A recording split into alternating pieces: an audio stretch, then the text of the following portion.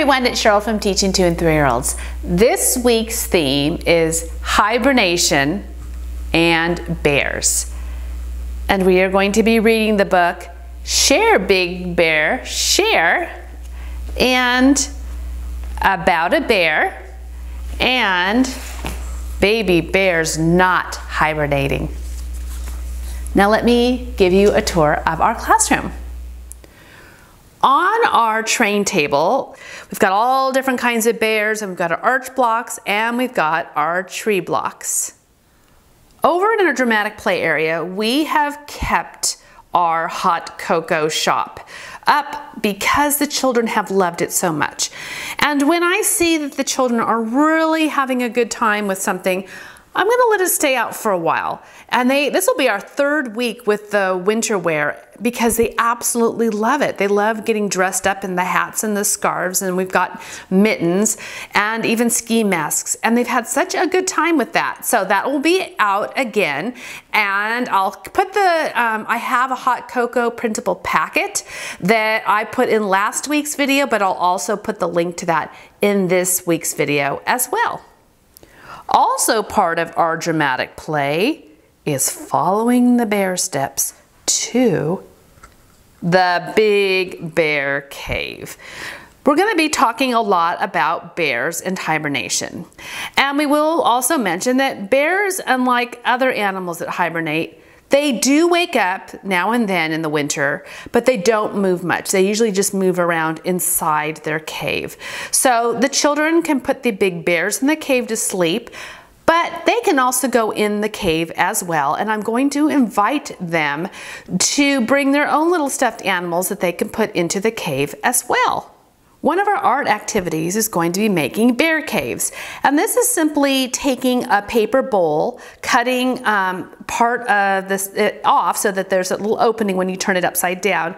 And then we're going to use our fluffy paint, which is a mixture of white glue and shaving cream, to put on top of the cave, as well as cotton balls.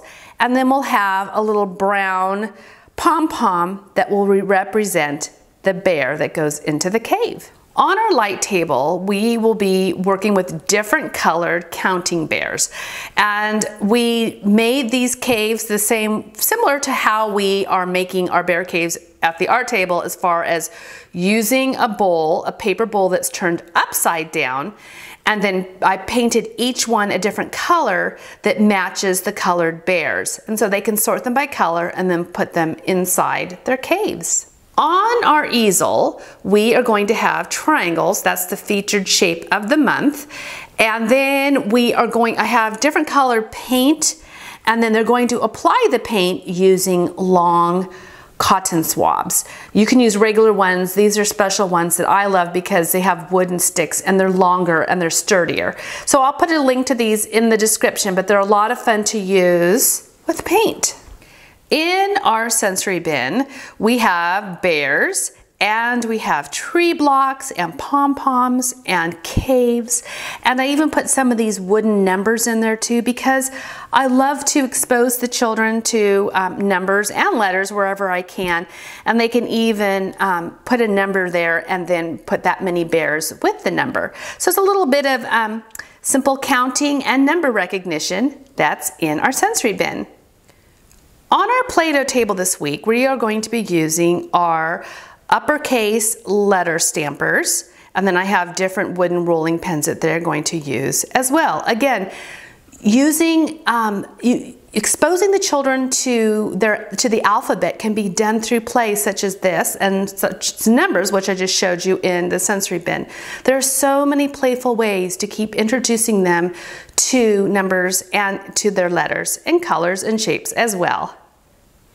On our activity table, we have this Teddy Mix and Match activity where they pull the bear out from the basket to the left and then they match it to one of the bears that's on the tray. We also have our Melissa and Doug magnetic shapes, which I like to use with a small magnetic cookie sheet. We also have this teddy bear puzzle where they can change the face of the bear. There's different feelings. There's sad, happy, angry, scared. And then there's different clothing that they can put on the bear as well.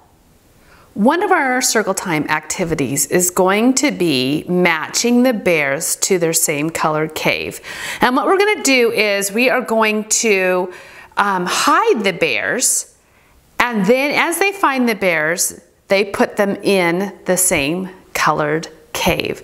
And I love doing activities like this at circle time. I've talked about this before because it gets the children up and moving while they're learning. So that's how we have our classroom set up for our hibernation theme. And if you're looking for any other themes, just go to the playlist and under themes, and you can see all of the different themes that we have done in this classroom over the past year. Thanks for watching.